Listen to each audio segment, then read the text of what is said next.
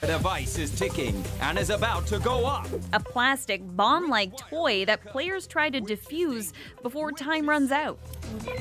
Trust me, it's so much fun. Yep, it's really fun.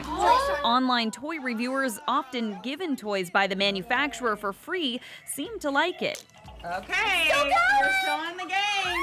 But this London, Ontario mom saw it on display at her local Walmart and thinks the game is a bust. Who made the decision to take a bomb that's dangerous, put it in a pretty little box with a family playing with it, and put it on a shelf? It's desensitizing our children to what's dangerous. She posted about it on Facebook, and so have other bewildered shoppers. In the U.S., Target stopped stocking it. It says it takes customer feedback seriously and worked to remove this item from our assortment.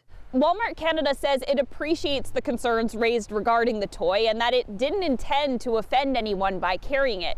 The game is still for sale here and at other Walmart locations in Canada, but the company says once its stock runs out, it won't order any more. It's either an appropriate toy or it's an inappropriate toy. This retail consultant and former toy buyer says Walmart's response falls short. Bombs are associated with terrorism and war. There's really no other way to say it.